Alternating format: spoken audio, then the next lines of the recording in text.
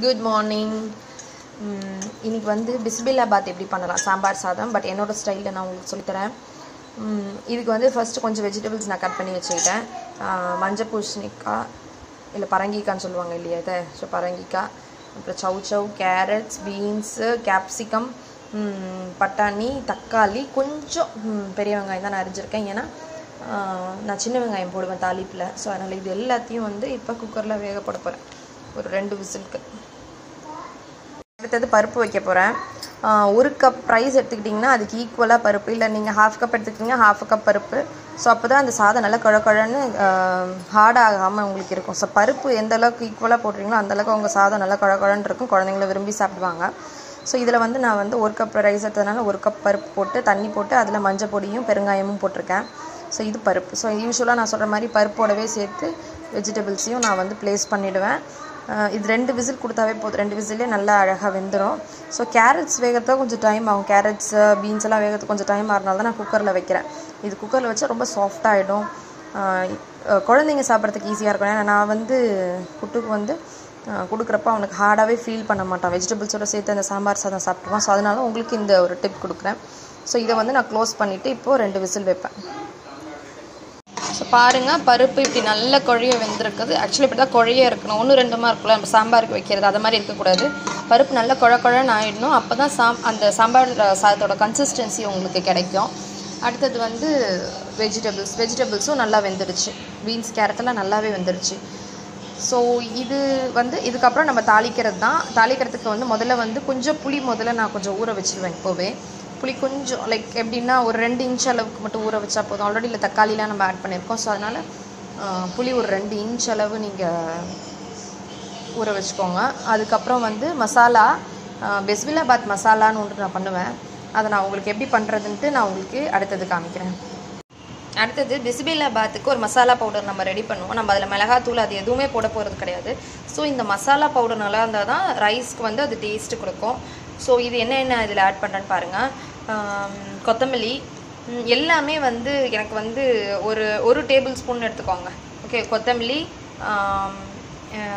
வெந்தயம், மிளகு ஜீரகம் கொஞ்சம் தான். அப்புறம் கடலைப்பருப்பு, முக்கியமாக கடலைப்பருப்பு 2 டேபிள் ஸ்பூன் எடுத்துக்கோங்க. அப்புறம் உங்கள் காரத்துக்கு ஏற்ற மாதிரி காஞ்ச மிளகாய் நீங்கள் போட்டுக்கலாம். இந்த காஞ்ச மிளகா இது ரெகுலர் காஞ்ச மிளகா. காஷ்மீரி சில்லி போட்டு கூட காஷ்மீரி சில்லிஸ் இருந்ததுன்னா கூட அதை கூட நீங்கள் ஆட் பண்ணிக்கலாம். அடுத்தது ஒரு ஸ்ப்ரிக் கறி லீவ்ஸு, அப்புறம் வந்து பட்டை, ஒரு 2 இன்ச்சு பட்டை, மராட்டி மொக்கு, 2 கிராம்பு, 1 ஏலக்காய். இதெல்லாம் தான் இப்போ நான் வந்து இது எல்லாத்தையும் முதல்ல ட்ரை ரோஸ்ட் பண்ண போகிறேன். ஜஸ்ட் வானலில் போட்டு எல்லாத்தையும் முதல்ல ரோஸ்ட் பண்ணிவிட்டு ஸ்மெல் ஒரு அரோமா வர்ற வரைக்கும் ரோஸ்ட் பண்ணுங்கள். ரோஸ்ட் பண்ணிவிட்டு ஆஃப் பண்ணிவிட்டு மிக்சியில் போட்டு நல்லா பொடிச்சிக்கோங்க. இதுதான் என்னுடைய மசாலா போட்டிருக்கு. சில பேர் இதில் கோகோனட்ஸ் ஆட் பண்ணுவாங்க, இன்னும் கூட சில பொருட்கள் ஆட் பண்ணுவாங்க. இது என்னுடைய வெர்ஷன்றதுனால நான் என்ன ஆட் பண்ணுறேன்றதை மட்டும் உங்களுக்கு நான் காட்டுறேன். ஸோ இப்போ இதை வந்து நான் வந்து ட்ரை ரோஸ்ட் பண்ணிவிட்டு பவுடர் பண்ணிக்க போகிறேன். இப்போ வந்து பிசிபெலாபாத் தாளிக்க போகிறோம். தாளிக்கிறதுக்கு முதல்ல கீ அண்ட் ஆயில் 2த்தையும் சேர்த்து கொஞ்சமாக தான் ஊற்றிருக்கேன். ஏன்னா நான் கடைசியாக என்ன பண்ணுவேன், கீ கொஞ்சம் ஆட் பண்ணணும் அதனால். ஸோ ஊற்றியாச்சு, அதுவும் சூடாகிடுச்சு. ஃபஸ்ட்டு கடுகு போட்டாச்சு. கடுகு போட்டுட்டு அது நல்லா பொரியட்டும். ஸோ கடுகு பொரிஞ்சதுக்கப்புறம் கொஞ்சம் நச்சீரகம் போட்டுக்கோங்க. நச்சீரகம் போட்டுட்டு அடுத்தது வெங்காயம், அப்புறம் காஞ்ச மிளகாய். ஒரு காஞ்ச மிளகாய் தான் போட்டிருக்கேன். ஏன்னா ஆல்ரெடி நம்ம மசாலாவில் கொஞ்சம் காஞ்ச மிளகாய் போட்டிருக்கோம் இல்லையா. ஸோ வெங்காயம் சின்ன வெங்காயம் உங்களுக்கு என்ன குவான்டிட்டி இருக்கோ அதை போட்டுக்கோங்க. சும்மா ஒரு 5-6 இது சின்ன வெங்காயம் போட்டால் போதும். ஹோட்டலெல்லாம் நிறைய சின்ன வெங்காயம் போடுவாங்க, அது ரொம்ப டிஸ்டர்பன்ஸாக இருக்கும் எனக்கு. ஸோ அதனால் இதில் நான் கொஞ்சம் சின்ன வெங்காயம் தான் நான் ஆட் பண்ணுவேன். அதுவும் அந்த ஃப்ளேவர் ஆயிலில் இறங்கணுன்றதுக்காக ஆட் பண்ணுவேன். அப்புறம் நான் என்ன ஆட் பண்ணுறேன் அப்படின்னா கறி லீவ்ஸ் ஆட் பண்ணுறோம். ஓகே, ஸோ இது எல்லாத்தையும் ஆட் பண்ணியாச்சு. ஆட் பண்ணதுக்கப்புறம் வெங்காயம் கொஞ்சம் வதங்கட்டும், கொஞ்சம் பிங்காக ஆகட்டும். ஆனதுக்கப்புறம் நம்ம என்ன பண்ண போகிறோம் அப்படின்னா புளி தண்ணி வந்து ஊற்ற போகிறோம். ஸோ புளி ஆல்ரெடி ஊற வச்சுருக்கேன்ல, ஒரு 2 இன்ச் அளவு புளி ஊற வச்சுருங்க, இல்லை ஒரு குட்டி லெமன் சைஸ்ன்னு வச்சுக்கலாம். ஓகே, ஸோ இது வந்து வெங்காயம் நல்லா வதங்கினதுக்கப்புறம் அந்த புளி தண்ணியை இப்போ நம்ம ஆட் பண்ண போகிறோம். ஸோ வெங்காயம் வதங்கிருச்சு, போதும். அடுத்தது இப்போ நான் வந்து வெங்காயம் வதங்கினதுக்கப்புறம் நான் வந்து புளி தண்ணியும் ஊற்றிட்டேன். ஸோ புளி தண்ணி ஊற்றி ஒரு கொதி வரட்டும். ஒரு கொதி வந்த உடனே அந்த வெஜிடபிள்ஸ், பாயில்டு வெஜிடபிள்ஸை நான் வந்து அதில் ஆட் பண்ணுவேன். ஆனால் புளி தண்ணி கொதித்த உடனே நீங்கள் அந்த வெஜிடபிள்ஸ் ஆட் பண்ணுங்கள். அந்த புளி தண்ணியில் ஒரு ரா ஸ்மெல் இருக்கும், அது அப்போ தான் போகும். ஓகே, ஆனால் நான் மஞ்சப்பொடி இதில் போடலை, ஏன்னா பருப்புலேயே நான் மஞ்சப்பொடி போட்டதுனால நான் இதில் போடலை. ஸோ இது கொதிக்க போகுது. ஸோ இது கொதித்த உடனே நான் அந்த வெஜிடபிள்ஸை ஆட் பண்ணிடுவேன். வெஜிடபிள்ஸ் ஆட் பண்ணி ஒரு பாயில் வந்ததுக்கப்புறம் நம்ம பருப்பையும் அந்த மசாலா வச்சுருக்க மசாலாவையும் நம்ம ஆட் பண்ணிடுவோம். இதுக்கு நடுவில் நான் என்ன பண்ணுவேன்னா, ரைஸ் வந்து எப்பயுமே நான் வந்து ரைஸ் யூஸ்வலாக வைக்கிற தண்ணியை விட 1 டம்ளர் எக்ஸ்ட்ரா தண்ணி வச்சிங்கன்னா சாதம் நல்லா குழஞ்சிரும். அதுக்கப்புறம் இப்படி மேஷ் பண்ணி எடுத்துக்கோங்க. ஸோ இப்படி மேஷ் பண்ணி வச்சுக்கோங்க. ஸோ தட் சாம்பாரில் போட்டு அதை மிக்ஸ் பண்ணுறப்போ நல்லா குழன்னு நல்லாயிருக்கும். இல்லைன்னா சாதம் ஒத்த தனித்தனியாக தெரியும். ஸோ சாம்பார் சாதத்தோடு நான் தயிர் சாதமும் கொஞ்சம் பண்ணலான்னு இருக்கேன். ஸோ அதுக்கு முதல்ல சாதத்தை குழைய வேக போட்டு எடுத்து வச்சாச்சு. ஸோ தயிர் சாதம் தாளிக்கிறதுக்கு என்னென்ன பண்ணணும் அப்படின்னு சொல்லிட்டு முதல்ல கடுகு போட்டுக்கோங்க. கடுகு நல்லா பொரியட்டும். கடுகு பொரிஞ்சதுக்கப்புறம் உளுத்தம்பருப்பு கொஞ்சம் போட்டுப்பேன். அடுத்தது காஞ்ச மிளகா ஆட் பண்ணியாச்சு. காஞ்ச மிளகா ஆட் பண்ணதுக்கப்புறம் ஒரு பச்சை மிளகா, கொஞ்சம் இஞ்சி, இது நல்லா நான் ஆட் பண்ணி கொஞ்சம் வதக்கிக்கோங்க.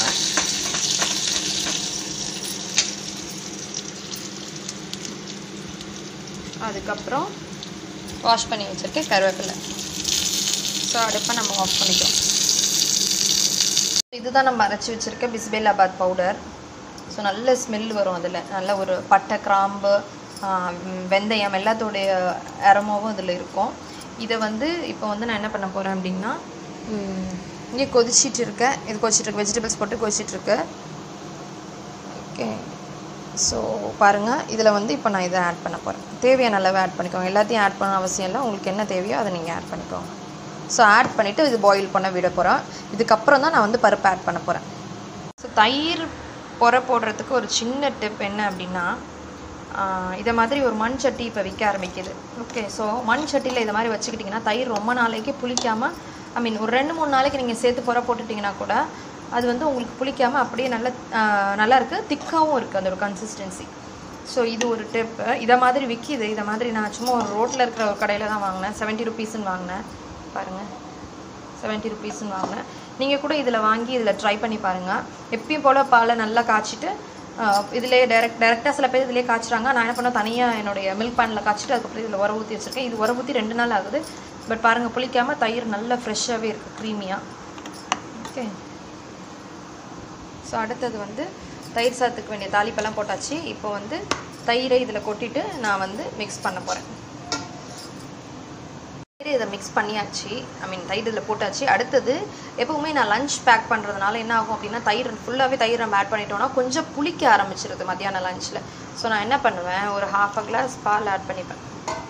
ஓகே, ஸோ இதை ஆட் பண்ணிவிட்டு இதில் சால்ட்டை போட்டுட்டு நல்லா மிக்ஸ் பண்ணிக்கோங்க. ஸோ இதுதான் பிசிபெலாபாத்துக்கான சாம்பார். பருப்பு ஆட் பண்ணி, மசாலாஸ் ஆட் பண்ணி, புளி தண்ணி ஆட் பண்ணி, தாளிச்சு எல்லாமே பண்ணியாச்சு. ஸோ இதுதான் பிசிபெலாபாத்துக்கான அந்த சாம்பார். ஸோ ரெடி ஆகிடுச்சு. இதில் நம்ம மேஷ் பண்ணி வச்சுருக்க ரைஸை இதில் நான் ஆட் பண்ண போகிறேன். ஸோ நான் உங்களுக்கு ஆட் பண்ணிவிட்டு அது வந்து நல்லா மேஷ் பண்ணுங்கள். மேஷ் பண்ணிவிட்டு சால்ட் ஆட் பண்ணிக்கோங்க. போட்டுட்டு நான் உங்களுக்கு என்ன கன்சிஸ்டன்சியில் இருக்குன்னு நான் உங்களுக்கு காட்டுறேன். ஸோ பாருங்கள், இதில் ரைஸை ஆட் பண்ணிவிட்டு நல்லா மேஷ் பண்ணிட்டு ஆட் பண்ணியாச்சு. ஆக்சுவலி அந்த சாம்பாரில் ஒரு துண்டு வெல்லம் போட்டுக்கோங்க, கொஞ்சம் ஸ்வீட்னஸ் இருக்கும் ரைஸில். ஸோ வந்து சாம்பார் நல்லா மேஷ் பண்ணிவிட்டு ஆட் பண்ணிவிட்டேன். ஸோ இப்படி தான் இருக்கணும், அதோட கன்சிஸ்டன்சி நல்லா தலைன்னு இருக்கும். ஓகே, ஸோ இதில் வந்து கடைசியாக நான் என்ன பண்ணுவேன் அப்படின்னா, கொத்தமல்லி தழை ஆட் பண்ணுவேன். அப்புறம் கீ ஆட் பண்ணுவேன். ஏன்னா கீ கடைசியாக இறக்குறப்ப சில பேர் என்ன பண்ணுவாங்க, கடைசியாக இறக்குறப்ப ஆட் பண்ணுவாங்க. சில பேர் என்ன பண்ணுவாங்க, சர்வ் பண்ணுறப்ப ஆட் பண்ணுவாங்க. நான் என்ன பண்ணுவேன், கடைசியாக இறக்குறப்ப ஒரு ஸ்பூனும் சர்வ் பண்ணுறப்ப கொஞ்சம் ஆட் பண்ணுவேன். ஸோ கொத்தமல்லி தழை போட்டாச்சு. ஸோ நான் கீயை போட்டுட்டு இறக்கிட்டு நான் உங்களுக்கு சர்வ் பண்ணுறப்போ நான் உங்களுக்கு காமிக்கிறேன் எப்படி சர்வ் பண்ணுறது. தயிர் சாதம் நான் தயிர், பால் எல்லாத்தையும் போட்டு, வாட்டர் மட்டும் ஆட் பண்ணாதீங்க. வாட்டர் ஆட் பண்ணாமல் மிக்ஸ் பண்ணிக்கோங்க. கொஞ்சம் க்ரீமியாக இருக்கும் வாட்டர் ஆட் பண்ணனா. மேலே வந்து கொத்தமல்லி தழை போட்டு இது பண்ணிட்டேன். ஸோ இதை வந்து இப்போ நான் பிளேட் பண்ணிவிட்டு உங்களுக்கு நான் காமிக்கிறேன். ஸோ இதுதான் நம்ம ப்ரிப்பேர் பண்ணியிருக்கேன் சாம்பார் சாதம். மேலே வந்து கொத்தமல்லி அண்ட் கொஞ்சம் கீ போட்டிருக்கேன் சர்விங்க்கு. இது வந்து கர்ட் ரைஸ். ஓகே, ஸோ இது ரெண்டையுமே வந்து நமக்கு இதுக்கு என்ன சைட் டிஷ் அப்படின்னா, பொட்டேட்டோ மசாலா பண்ணலாம், இல்லைன்னா கேபேஜ் ஸ்டிர் ஃப்ரை பண்ணலாம். பட் எனக்கு வந்து இதுக்கு வந்து அப்பளம் இருந்தால் மட்டும்தான் எனக்கு பிடிக்குன்றதுனால நான் அப்பளம் மட்டும் ஃப்ரை பண்ணி வச்சுக்கிறேன். ஸோ இந்த சாம்பார் சாதத்தையும் இந்த தயிர் சாதத்தையும் ட்ரை பண்ணுங்கள். ட்ரை பண்ணிவிட்டு எப்படி இருக்குதுன்னு எனக்கு கமெண்ட் பண்ணுங்கள். தேங்க்யூ.